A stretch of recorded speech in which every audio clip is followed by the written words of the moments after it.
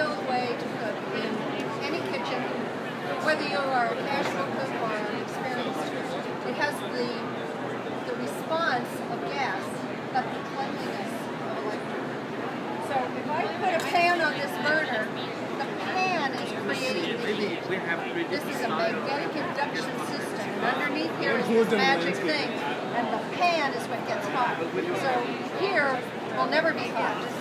When I pick up my pan, I'll have a little warm here from the pan, not from the cooktop. I could put this big pan on this small pan on this big burner, and it's only going to work right here. Now you do have to have the right pan. It has to be a pan that will hold a magnet.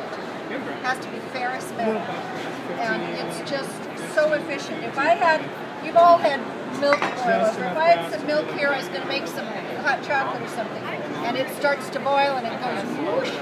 If I touch that off, it's down, it's gone. It cleans like a dream. You just wipe it off because stuff doesn't burn on because it's not as hot as it would be on an electric cooktop. So induction cooking is the wave of the future.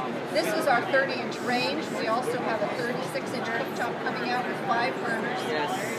And That's exactly what we have. Okay, thank you.